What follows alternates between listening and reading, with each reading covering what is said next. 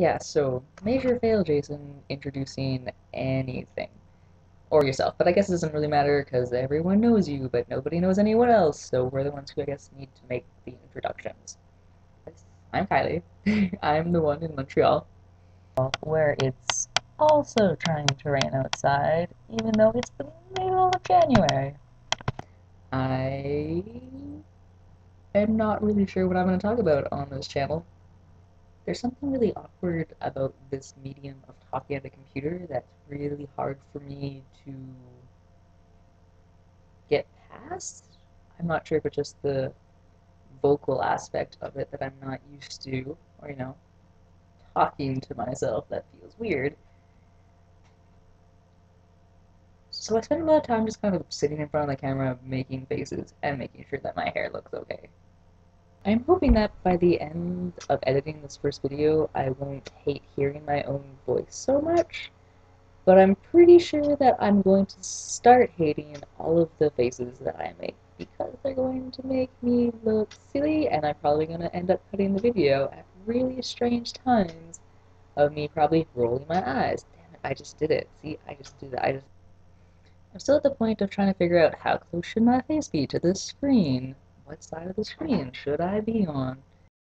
I feel like what I should really be afraid of is the fact that Windows Movie Maker has changed since the last time I've used it, and now I kind of have no idea what I'm doing. So hopefully this isn't too much of a mess for you guys to watch.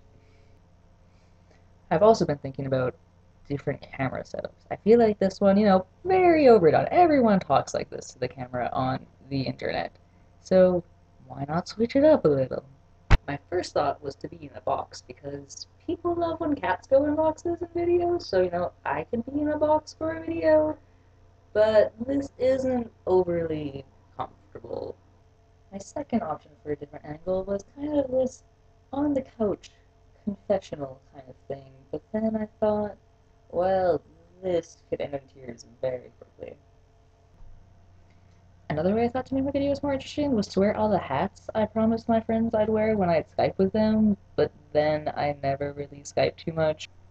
But yeah, so back to sitting at the table in front of my window. So, first episode, second episode, my first episode, channel's second episode. I don't have a rant about fighting with a TSA agent, but I would agree that peanut butter is gel-like, definitely not liquid. Definitely on that side of peanut butter not being liquid. I guess things I was hoping to talk about here are current projects I'm working on.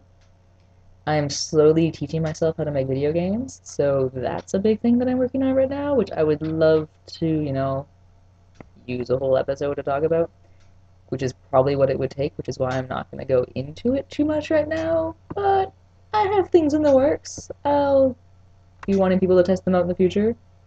They'll be pretty simple, but, that's how you start. So I think I'm just gonna stop there. I don't feel like I've said too much about me or what I'm gonna talk about in the future or anything, but I have said enough to surprisingly fill 3 minutes. 4 minutes? Is that what we decided on? I guess I also need some sort of sign-off message, but maybe I'll just follow Jason's lead on this one.